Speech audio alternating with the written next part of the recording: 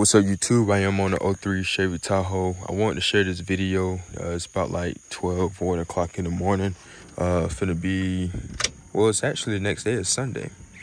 So if you haven't seen any recent videos or whatever, then you know I'm having this issue.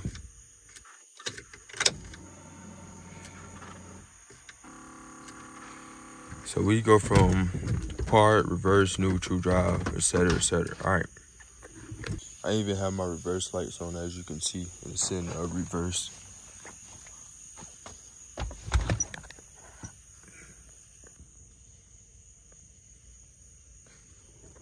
Hey man, as you can see, this whole truck is a hot mess. I've been on this since like 11. It's about to be like 1 o'clock in the morning.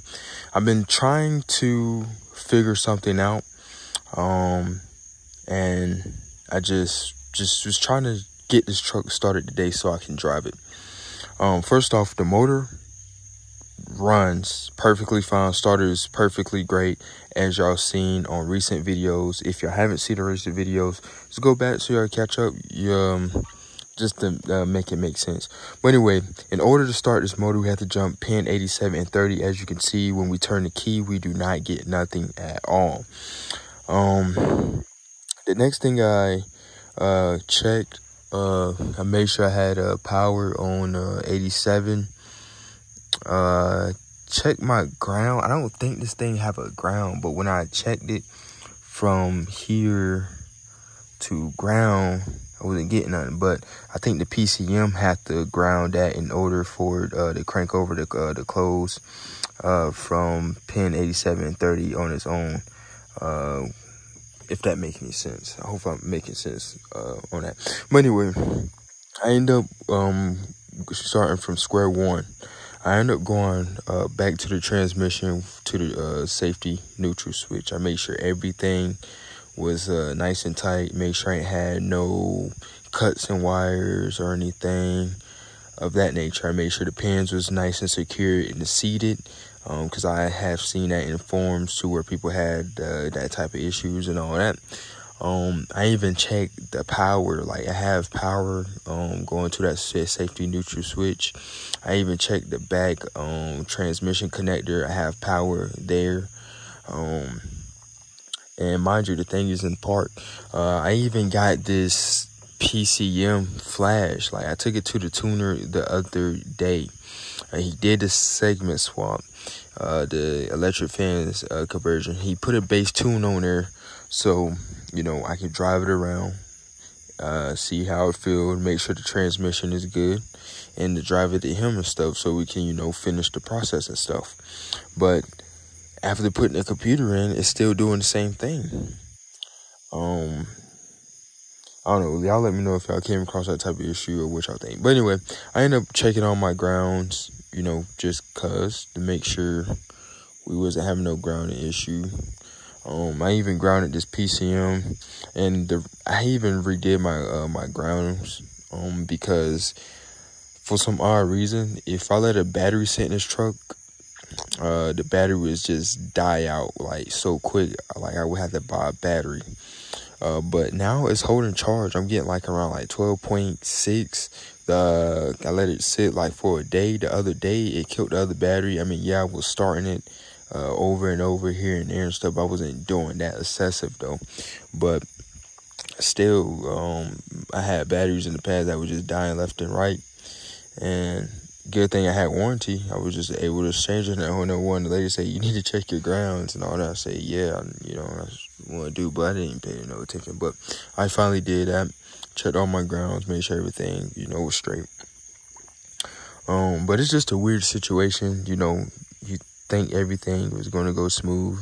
Because I was planning on trying to drive it today, try to get everything, nice and settled, make sure we had no, leaks, and just make sure the transmission was good before I had to splurge on like a brand spanking new one, if we needed it. And I hope not. I hope the transmission good, as the guy had told me and stuff. Everything had fresh stuff in it, fresh internals. But I even redid my air intake, we delete the map. He delete the NOx sensors temporarily. I'm going to use O2 sensors. I got to run one from there to that bottom side right there, but I'm going to have to take that exhaust back off, weld a bong, and then put an O2 sensor on there. But I just want this truck to move today. That's just how we determine our stuff. But, you know, I got to let the tuner know what's going on. And I think that's just going to be pretty much it.